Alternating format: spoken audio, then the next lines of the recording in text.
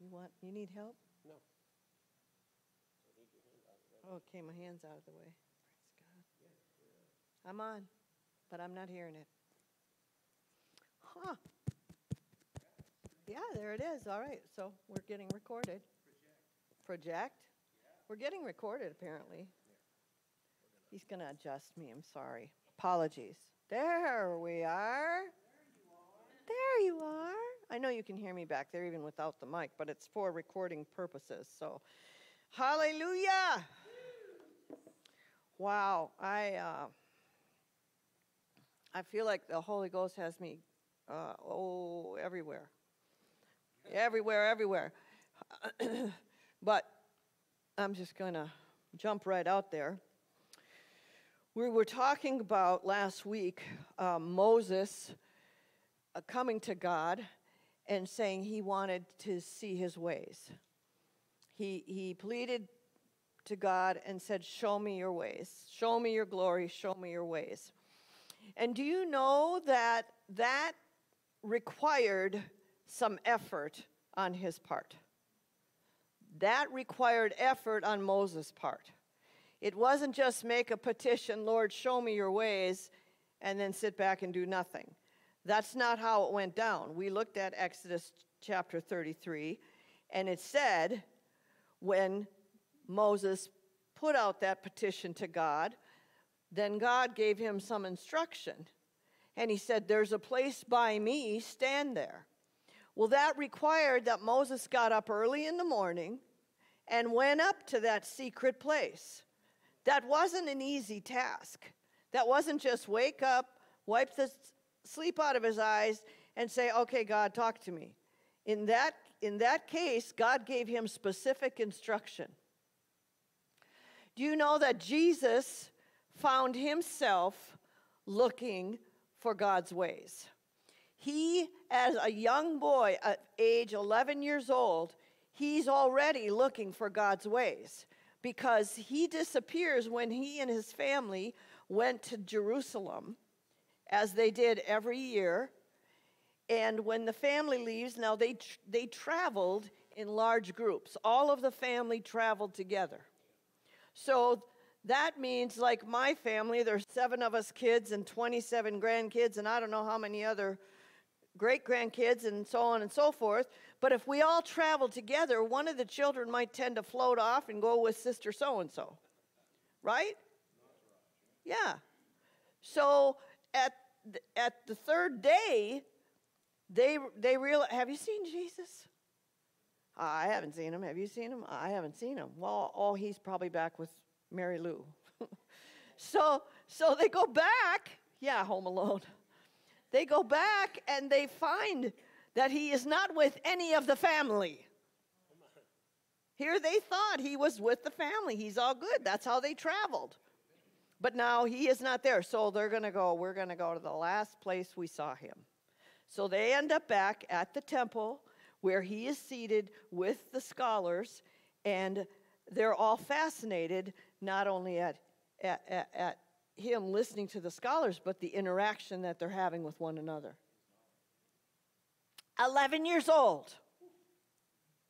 He's already seeking his father. And that continued. This is a lifestyle he's developing.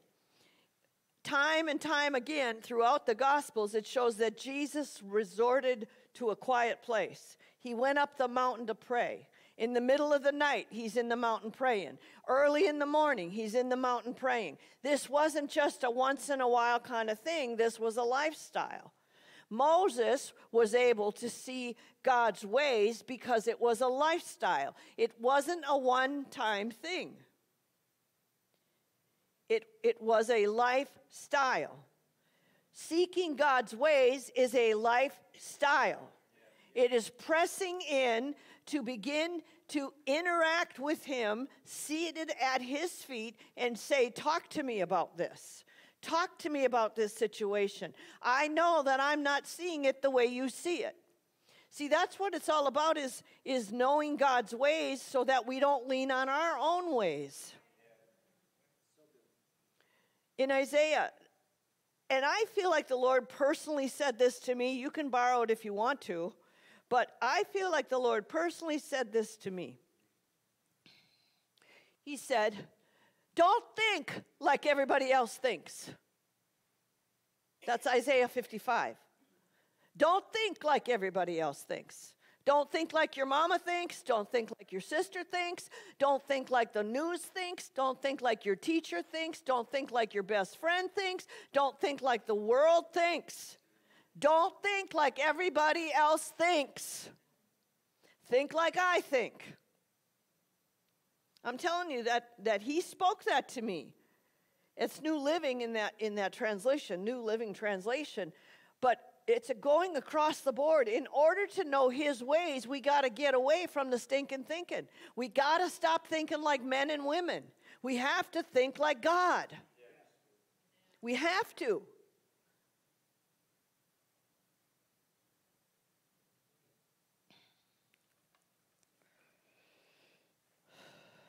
I'm going to read it in the King James. I'm going to start with verse 6, Isaiah 55:6. Seek ye the Lord while he may be found. Call upon him while he is near. Let the wicked forsake his way, and the unrighteous man his thoughts. And let him return unto the Lord.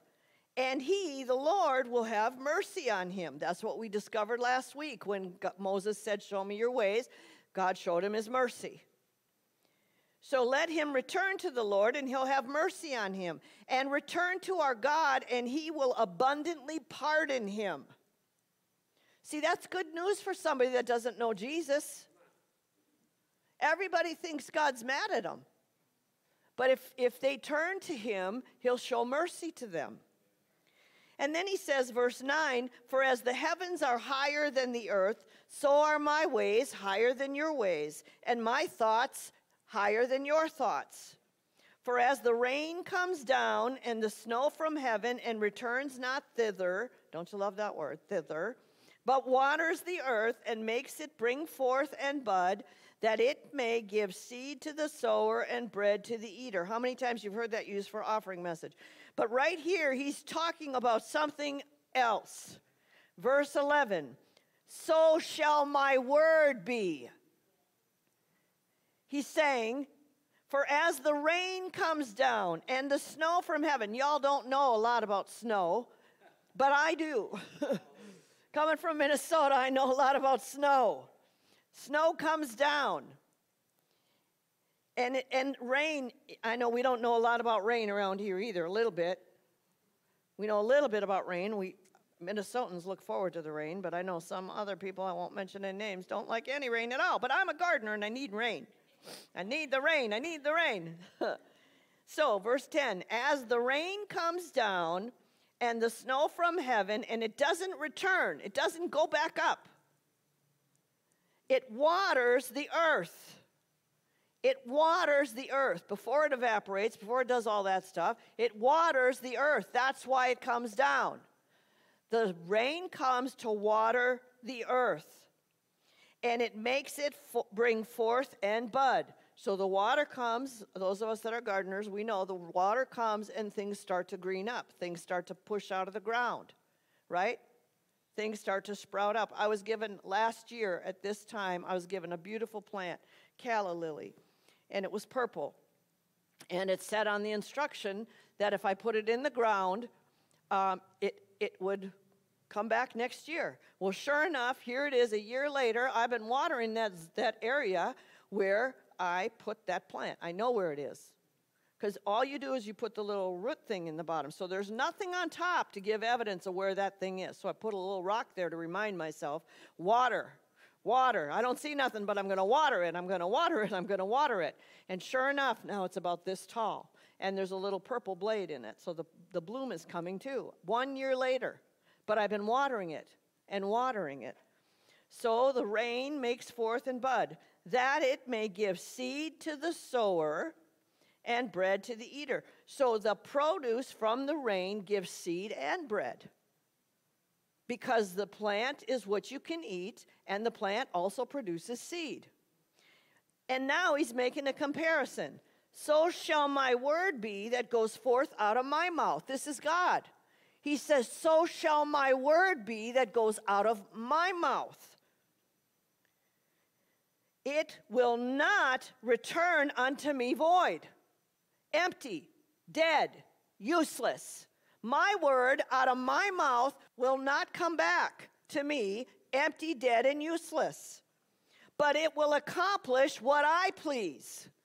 I'm sending my word out for a purpose, and it will accomplish its purpose. And it will prosper in the thing I send it. So if he sends the word into you, it'll prosper in you. If he sends the word into a situation, it'll prosper in that situation. And he uses us to send the word forth.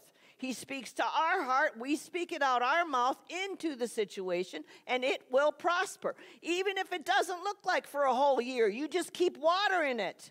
You keep speaking to it. You keep sowing the water into the ground, and all of a sudden, just like my plant, you'll see it. But if I would have said, oh, there's nothing there, and gave up on watering it, because it's not raining from the sky right now, I'm watering it. But if I didn't, guess what? There's no growth that can be seen.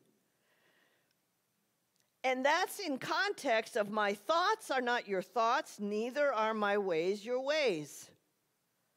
He's talking to not born again men. He's talking to Isaiah, who was not born again.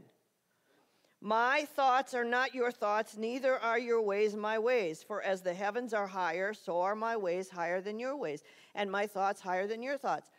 But we can know his ways, so our ways can then be his ways. Yeah. Right? Yes. Even though they are higher than ours, if we begin to think like God, then we'll have the same ways. Yes. Turn with me to Joshua. Now remember, the Lord has given me, in Isaiah 8, the Lord has given me a strong warning not to think like everyone else. That's for all of us. The Lord has given us a strong warning not to think like everyone else. That's Isaiah 8. Isaiah 8. Now we're going to Joshua chapter 1, verse 8, talking about the word going forth. This is what God told Joshua.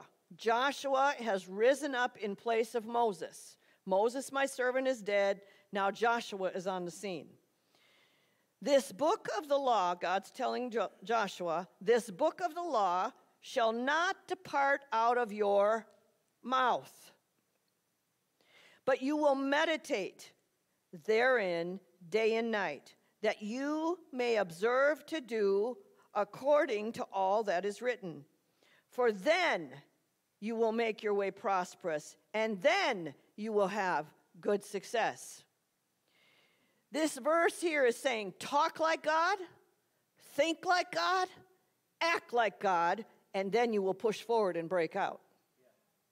That's what have good success means. It means you'll push forward and break out, just like that plant did in the dirt. You will push forward and break out. You will bloom. How? Because you talk like God, you think like God, you act like God. It says it right here. This book of the law, God's word, will not depart, meaning it's always going to be in your mouth. You're always going to be speaking. That's what it means, not depart. You will always be speaking God's word. Don't let it depart. Don't let it disappear from your mouth. Don't start saying what the world says. Don't start saying what the news said. Don't start saying what daddy said. Don't start saying what your body says. Say what God says. Don't let it depart from your mouth. So there's talk like God.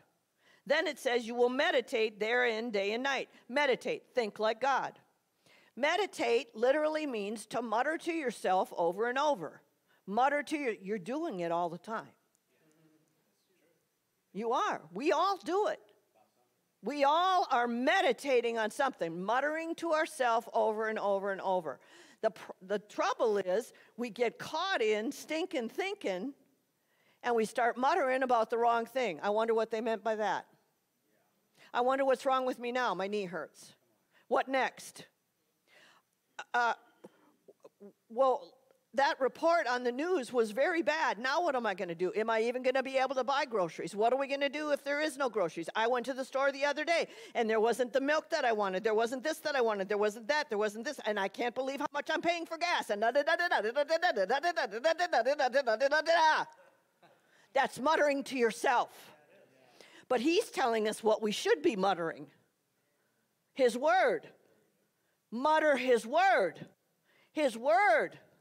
Only his word, not the news word. God's word. God's word. Meditate on the book of the law. Meditate on his word. His word says, I would prosper. His word says, I'm the head, not the tail. His word says, by his stripes, I am healed. But his word says, he is Jehovah Jireh. He takes care of me. He sees ahead and makes provision. He fed the crow. He fed Elijah with a crow. He can feed me with a pigeon. Yeah.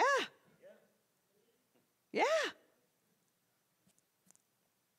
This is the correction we have to make. We cannot continue in the zone we're in by muttering the junk. We have to receive this and say, you know what? I've been loose lips. Loose lips sink ships. And it happens. Especially if you got junk going in, you're going to have junk coming out. Junk going in, junk coming out. We don't even have the news on at our house. We don't. Now, my husband, every once in a while, he might get something on his Google, and he'll have an update of whatever. But I always say, don't even tell me. I don't even want to know. I don't need the junk, because it feeds you. It feeds your head with thoughts, and then you got something else to mutter about. But it says we're to mutter or meditate on his word. Meditate on his word. So we talk like God, we think like God. Consequently, then, we'll act like God. See, if we're talking like God and thinking like God, we're going to act like God. Yeah. With my family situation, as most of you know, my mother passed away and went on to be with Jesus, and she's rejoicing. It says it's better to be absent from the body is present with the Lord. And Paul said that's far better. To be absent from the body is present with the Lord. My mom just stepped over. So it says, he said, it's better.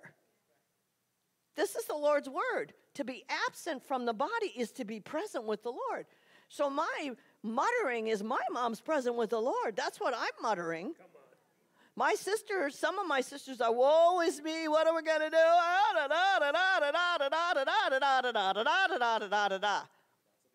lot of it. They're muddling instead of muttering. So the Lord has impressed upon me now there's a group chat with the family, so I'm feeding the word every day with another scripture. The Lord said to be absent from the body is to be present with the Lord. Mom's present with the Lord. Isn't that wonderful? We can do that with every subject in our life. You can do that with your bank account. You can do that with your body.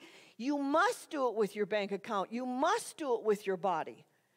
You must do it with your relationships. You must, in order to push forward and break out. Yeah. In the King James, it says good success, but it literally means to push forward and break out. What are you pushing forward? You're pushing forward everything that's resisting you, everything that's coming against you.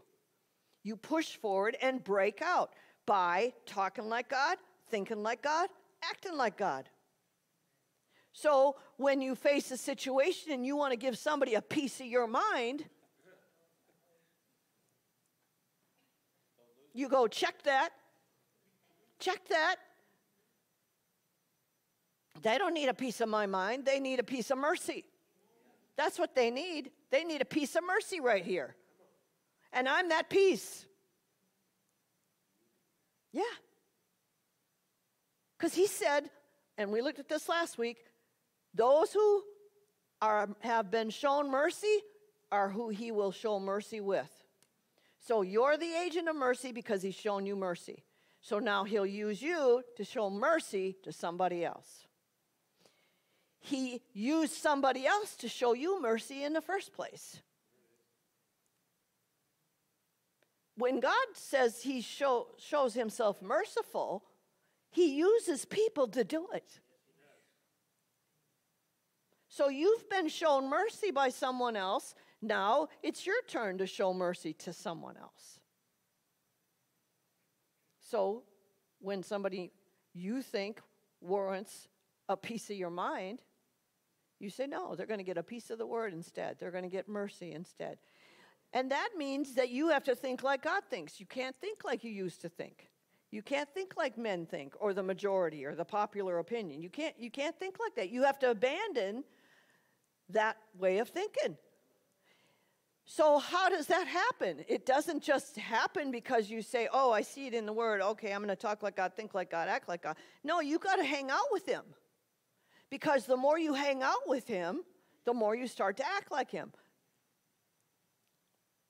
The more you hang out with, you're going to act like whoever you hang out with. You are. Yeah. You're going to act like whoever you hang out with. So who do you want to act like? Who do you want to act like? Do you want to act like the movie programs you're watching, the shows you're watching, the radio you're watching, the news you're watching, the friends you're hanging with? Well, they're Christian. Yeah, but are they talking like Christians? Are they acting like Christians? Are they drinking like Christians? Doping like Christians? Sleeping around like Christians? Come on now. There's a whole lot of people that have slapped a label across their forehead and said they're Christian, but they're still sleeping around, they're still doping around, they're still drinking around. They are not acting like God because they ain't hanging with him. You hang with God, you act like God. You hang like God, you think like God. It's true. I didn't make this stuff up. It's in the Bible. It's in the Bible. You want to act like God, you hang like God. You hang around with him, and you let him show you his ways. Let him show you his ways. And that's all day long. All day long. Not once in a while. David wrote in Psalm 63:6, when I remember thee upon my bed and meditate on thee in the night watches. How many times I've heard Christians say, oh, I didn't sleep at all last night. My head was just a-spinning. Well, take advantage of that and go back to the Word. You know what, thoughts? You're not going to run in here any old way you want to. We're going to talk about God right now. Isn't he wonderful? Isn't he merciful? Doesn't he take good care of you? Jesus shed his blood for you. He's got his hand on your life. He sent Holy Spirit to live on the inside of you, and the same Spirit that raised Christ from the dead lives in you. And he's got everything planned out for your life because he's got a great purpose for you. You hear that, soul? Now you go to sleep because it says he'll give his beloved sleep. And it'll be peaceful, and it'll be sweet. Yeah. But you lay there and run all this stuff. What am I going to do tomorrow? What am I going to do next week? What are we going to do about that? What are we going to do about this? What are we going to do about that? But you have the power, because it's within your control, your sphere of influence, to think on what you're going to think. But you have to exercise. It doesn't just, you have to exercise. You have to do it. Focus. Meditate. Meditate. Meditate. Everybody say meditate. That's not that's not what that is. It's talking to yourself, muttering to yourself, telling yourself the truth. God loves me. He's for me. He lives in me. Christ in me, the hope of glory. Tell yourself the truth. Too many times we're telling ourselves lies. That's not God's way. God only speaks the truth. Even telling ourselves my body hurts, that's a lie. I'm sick, really? Then if you say you're sick, then what do you do with Jesus took all your infirmities, bore your sicknesses? What do you do with that? Yeah, who's lying, him or you? Now, I get that your bodies get attacked, but then you better start saying it the right way. Don't take it as ownership. I'm sick. I'm not sick. My body's under attack. There's an invader, intruder alert. Intruder alert. I'm going to go off on a little tangent here because the Lord showed this to me, and it'll help all of you. God gave Adam the authority to name things. And when he named things, they took on the character that they were to have. He didn't just call a lion because he liked the name lion. No, it's setting the authority and the reputation and the character of the thing that he's naming. He named Eve, mother of all living. And so, to this day, Adam, man, is still naming things. When COVID came out, it was named COVID, right? Then another strain comes out. What else? Then what happens? They name it something else, the Delta whatever, right? Omicron, and then the B-52. I call it a B-52 bomber. I don't know. I made it up. B-52 bomber. But the point is, they named it, and it became what they said it would become. They named it, it became what they said it would become because they have the authority to do it. So God told me when something attacks my body, I have to rename it. I don't need to agree with the world of what it is. He told me, you call it an intruder. Because it's an intruder, and your body knows what to do with intruders. Your body was built to deal with intruders. The minute you say there's an intruder alert, your body knows what to do. And all your cells get in line and start to attack the intruder. Yes. You have to rename it. Rename it. You're the one that has authority. You still have the authority. That was free. Rename some things. All right, let's go to James. We're talking about God's ways. God's ways higher. We want our ways to be on the same plane with God. We want to think like God, talk like God, act like God. We're not God, but we are his agents on the earth. Hear me. I'm not saying we are God. I'm saying we are his representatives on the earth. Empowered like Jesus was empowered by the Holy Ghost. And we have the same authority that Jesus had when he was on the earth because God gave it to him. And then Jesus said, all power has been given unto me, and I give it unto you. And you're seated with me in heavenly places, which are a place of authority. And he's made all things under your feet. Well, guess what part of the body we are? We're not the head. Jesus is the head. We're the body. Where are the feet? Are the feet coming out of the side of the head? No, they're coming out of the body. And it says all things have been put under his feet. That's part of the body. So that means all things are under our feet. Our feet. All things are under our feet.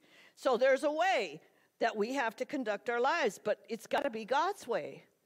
Remember, he said, don't think like everybody else thinks. So turn with me to James chapter 1.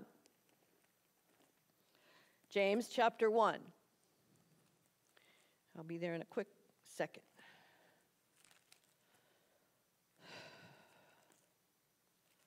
God's ways. We're all about God's ways.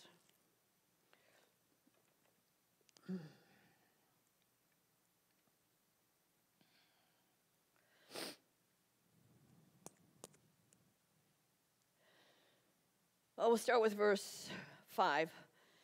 If any of you lack wisdom, let him ask of God that gives to all men liberally and upbraideth not, meaning he doesn't scold you when you ask for it, and it shall be given to him.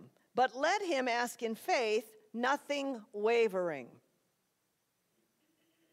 Nothing wavering. For he that wavers is like a wave of the sea driven with the wind and tossed. For let not that man think he shall receive anything of the Lord. Verse 8. A double-minded man is unstable in all his ways. That simply means one day you're thinking like God, the next day you're thinking like the man thinks. One day you're thinking about, based on popular opinion, well, you know, they say. And then the next day you're thinking what God says. But that makes you unstable in all your ways, a double-minded. It literally means two-spirited. Two-spirited. A two-spirited man is unstable in all his ways. Unstable in all his ways. So how do we correct that? We get to know God's ways. And then we adhere to his ways. And then we think like God thinks. We talk like God talks. We act like God acts. Then we're not unstable and we're not wavering back and forth between the two opinions. We're right down the middle of the road the way God thinks. Remember, in Isaiah, don't think like everyone else thinks. So let's go there, Isaiah chapter 8. Back to Isaiah chapter 8.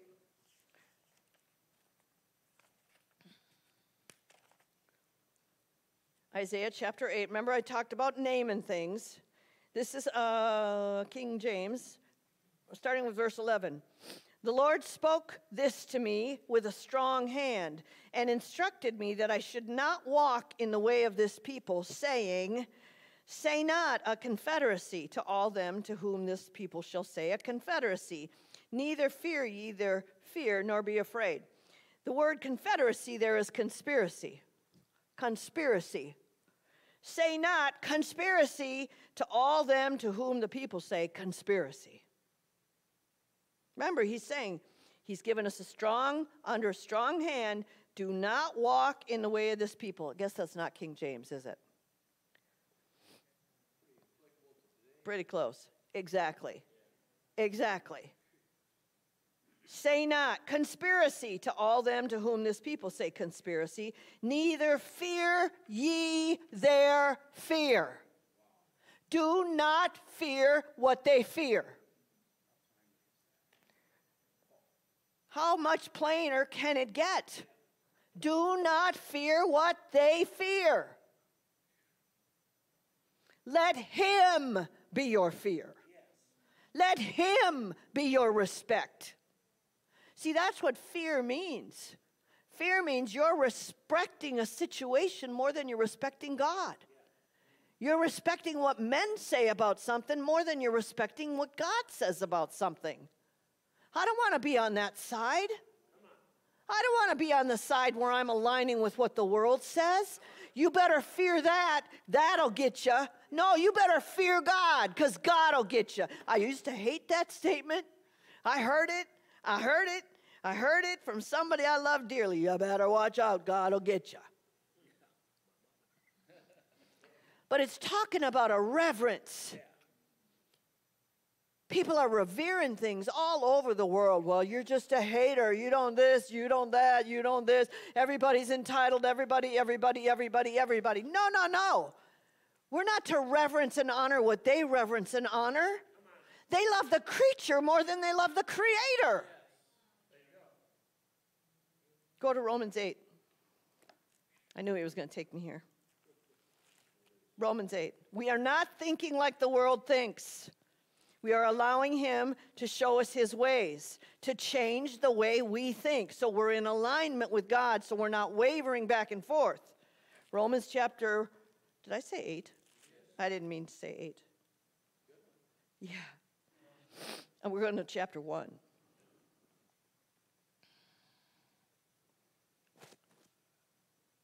So this is Paul writing to the Romans. And there were Jewish believers and Gentile believers. Mostly Jewish or mostly Gentile believers, because that's who Paul was called to. But he loved the Jewish people, so he still preached to them. And in every letter, he's like dual writing. He writes to the Jew and the Gentile. So, but here he says, verse 11, I long to see you that I may impart unto you some spiritual gift to the end you may be established. That is, that I may be comforted together with you by the mutual faith, both of you and me. There's your answer why we do church. Right there, those two verses. That's a side note. I long to see you that I may impart unto you some spiritual gift. You cannot receive spiritual gifts on TV, on YouTube. You can watch the message tonight that we preached today, but you're not going to receive a spiritual gift. That's face to face. It says it right here. Paul's saying, I long to see you, that I may impart unto you some spiritual gift, to the end that you may be established. So you'll get a foundation. You'll be solid. And then it says, that is, that I may be comforted together with you by the mutual faith, both of you and me. We share faith. I need to be strengthened. You need to be strengthened. We come together to strengthen one another. Give and take. Now, I would not have you ignorant, brethren. Oftentimes I purpose to come unto you, but I was let hitherto that I might have some fruit among you, even as among other Gentiles. So we know he's talking to Gentiles. All right. Now we're going to skip on down. Verse 17. Therein is the righteousness of God revealed from faith to faith. As it is written, the just shall live by faith. For the wrath of God is revealed from heaven against all ungodliness and unrighteousness of men who hold the truth in unrighteousness. This is talking about people that are rejecting the truth. They're rejecting the truth. Because that which may be known of God is manifest in them. That part of God is revealed in them. Even the ones that are rejecting the truth. God is revealed in them. Just by being a man. Just by being born. Just by breathing. God is being revealed in them. For God has showed it unto them. Everyone is shown God. He showed it to them. Everyone. For the invisible things of him from the creation of the world are clearly seen, being understood by the things that are made, even his eternal power and Godhead. That's three-part. Father, Son, Holy Spirit. So they are without excuse. They. Who's they? The ones that are rejecting the truth. They're without excuse. Why? Because God showed it to them. They have no excuse. Verse 21, now remember, we're talking about God's ways, not man's ways. We need to think like God thinks, not like the world thinks. About every subject. Even the most sensitive subjects that the world is bombarding us with. We need to think like God thinks. Verse 21, because that when they knew God, they glorified him not as God. Neither were they thankful. But they became vain in their imaginations, and their foolish heart was darkened. Professing themselves to be wise, they became fools. Who are we talking about? People that are rejecting God. And they changed the glory of the uncorruptible God. Only God gives us glory. They changed the glory of the uncorruptible God into an image made like corruptible man, and to birds and four-footed beasts and creeping things. They're worshiping other gods. They're worshiping one another. We've been hearing a lot about over the Wednesday nights, putting God first, worshiping God only. Him only you will serve. Him only you will seek. Him only you will honor. And we're talking about here people that have rejected God. And they're worshiping each other. And they're worshiping other things. Wherefore, verse 24, God also gave them up to uncleanness through the lust of their own hearts, to dishonor their own bodies between themselves, who changed the truth of God into a lie, and worshiped and served the creature more than the Creator, who is blessed forever. Amen. For this cause God gave them up unto vile affections. For even their women did change the natural use into that which is against nature. And likewise also the men, leaving the natural use of the women, burned in their lust one toward another. Men with men, working that which is unseemingly and receiving in themselves that recompense of the error which was met. That means disease have ravaged their body. Disease ravaged their body. Why? Because men with men, women with women. God gave them over to their worship. And even as they did not like to retain God in their knowledge, God gave them over to a reprobate mind to do those things which are not convenient, being filled with all unrighteousness, fornication, wickedness, covetousness, maliciousness, full of envy, murder, debate, deceit, malignity, whisperers, backbiters, haters of God, despiteful, proud, boasters, inventors of evil things, disobedient to parents, without understanding, covenant breakers, without natural affection, implacable, unmerciful, unmerciful, unmerciful. Who knowing the judgment of God, that they which commit such things are worthy of death, they not only do the same, but they have pleasure in them that do them. But that is not our God. Our God is merciful. Our God is merciful. And he shows mercy to all men. Jesus Christ died on the cross for all men, all women. Jesus Christ died on the cross for all men and all women. He's merciful. He's merciful. Verse 1 of chapter 2. Therefore, thou art inexcusable, O man, whoever you are that judges. For wherein you judge another, you condemn yourself. For you that judge do the same things. God is merciful. God is merciful. We are merciful.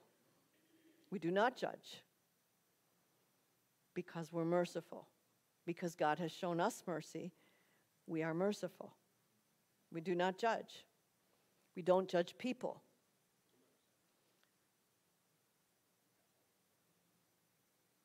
The judgment for all sin was poured out on Jesus Christ. But there are many that haven't accepted it and have rejected God and his word. And God turned them over. Now, that doesn't mean that there isn't any hope for them. But the hope will come through you and I who show mercy. And Pastor and I were having a conversation the other day about naming things. Naming things. Just like we just talked about, naming certain sicknesses that try and attack your body, you rename it, what God tells you to name it. God told me to call it an intruder, and I called it an intruder and dealt with it, and it was over. But it's the same with people. People are not homosexuals. They are not lesbians. They are children of God. They're practicing homosexuality, but we can't get the act confused with the person. Same with adulterers and those kinds of things. Murderers. People are children of God because Jesus shed his blood for all men.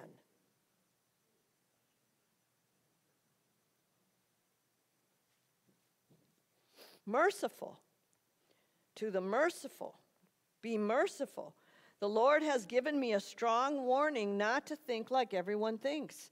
That's regarding every subject. Not just our favorite scriptures, our pet scriptures, our pet subjects. It's everything. The way God sees things. Yes, he hates sin. But that's why Jesus came. Jesus came to pour out his blood for those sins.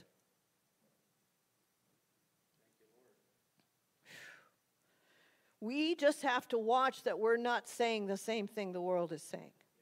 We want to say what God says. Joshua 1:8. Meditate on his word, say what he says, and act like he acts. Bestow mercy, show mercy, talk like God, think like God, act like God, and then you'll push forward and break out. push forward and break out. Okay, one more verse. 1 Timothy chapter 4. Paul again is writing. This time he's writing to Timothy. Timothy is a young pastor. So Paul's giving him some instruction.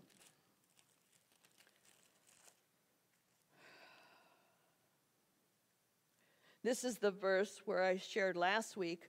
Verse 8 of chapter 2, I will therefore that men pray everywhere, lifting up merciful hands.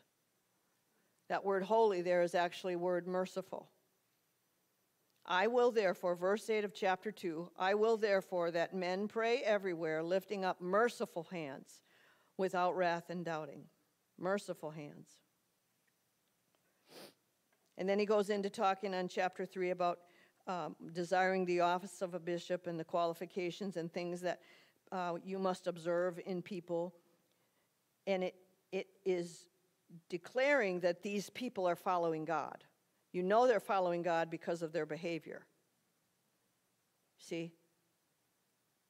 Your behavior doesn't get you into heaven, but once you're born again, your behavior should change because you're following God. You're hanging out with somebody different. All right. So we're going to go start with verse 16 of chapter 3. Without controversy, great is the mystery of godliness. God was manifest in the flesh, justified in the spirit, seen of angels, preached unto the Gentiles, believed on in the world, and received up into glory. Verse 1 of chapter 4. Same letter. Now the Spirit speaketh expressly that in the latter days, the latter times, that's where we are, in the latter times some shall depart from the faith, giving heed to seducing spirits and doctrines of devils. In the latter days, some will depart from the faith. Giving heed. That means they're listening to something other than God.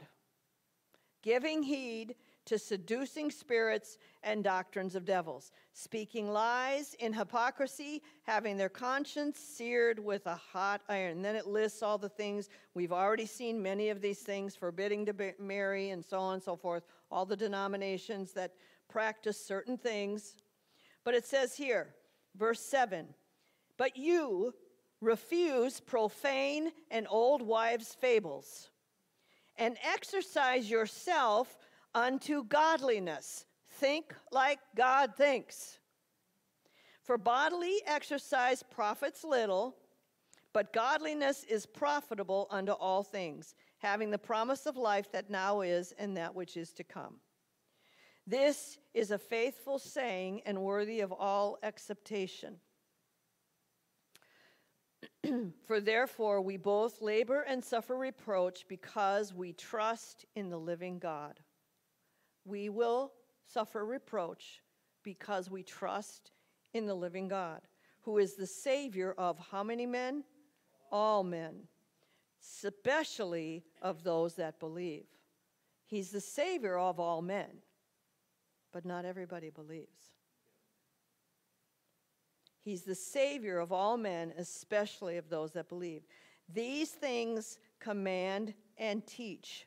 Let no man despise your youth. And I'm talking to a lot of people in this room. Let no man despise your youth, but be an example of the believers. In what? In word, what you're saying. In conversation, that's what you're living. Conversation is lifestyle. So be an example in word, what you're saying. In conversation, in what you're living. And in charity, that's love. And in spirit, in faith, and in purity. Till I come, give attention to reading, to exhortation, to doctrine. Neglect not the gift that is in you, which was given to you by prophecy with the laying on of the hands of the presbytery. Meditate, there's that word. Meditate upon these things. Give thyself wholly to them, that thy profiting may appear to all. As you meditate and give yourself to all these things that Paul's exhorting Timothy, that's when your prospering will appear to all. you're pushing forward and breaking out. You're succeeding in life. Your walking kingdom life will become evident to other people as you do those things. Your walking in kingdom life will appear evident because you're thinking like God, you're talking like God, and you're acting like God. Amen?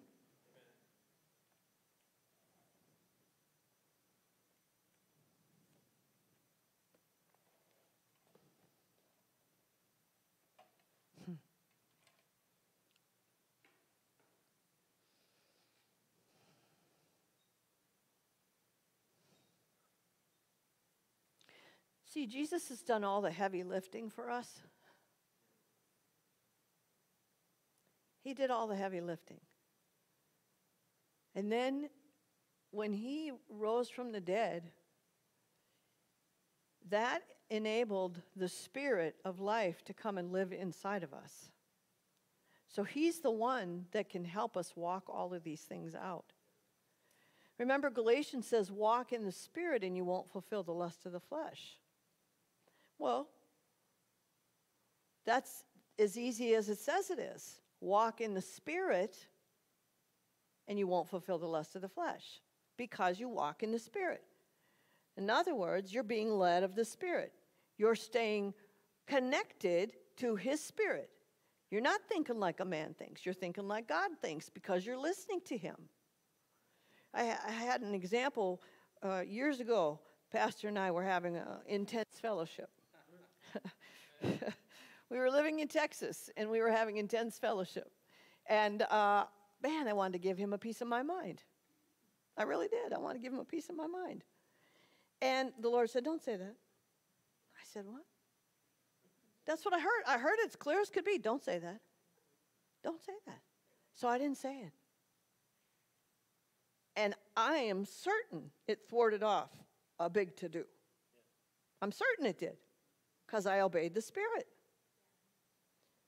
You know, one of the lusts of the flesh is anger. It is. Yeah. So if we are walking in the Spirit, He'll alert us to these things. Don't say that. Don't go that way. Don't do that. I'll help you. Say this. Say this. He's been helping me so much with my family. Yeah, He's just been saying, tell them this. Tell them that. Send them this. Send them that. Do this. Do that. He's directing everything. But if I said, oh, thanks, I got it, and went and did it my way, I wouldn't have any results. And there would be no fruit that He would get credit for. Exactly. So it's easier than we think.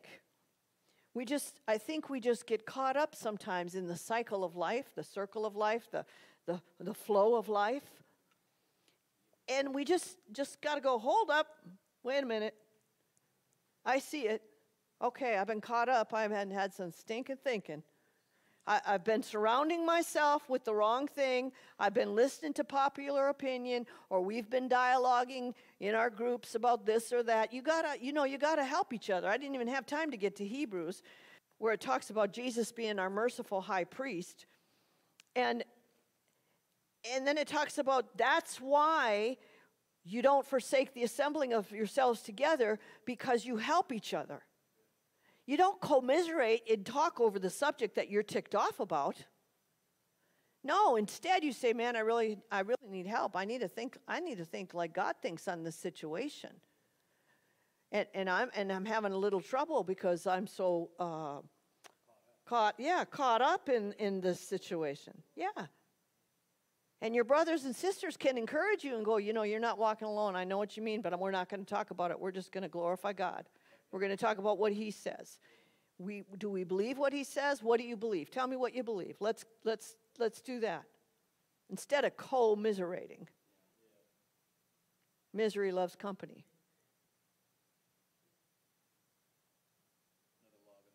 Yeah. So instead, be mindful of what's coming out your mouth. Remember, let not His word depart from your mouth. Keep His word in your mouth. I remember hearing when I was a kid, if you can't say nothing nice, don't say nothing at all.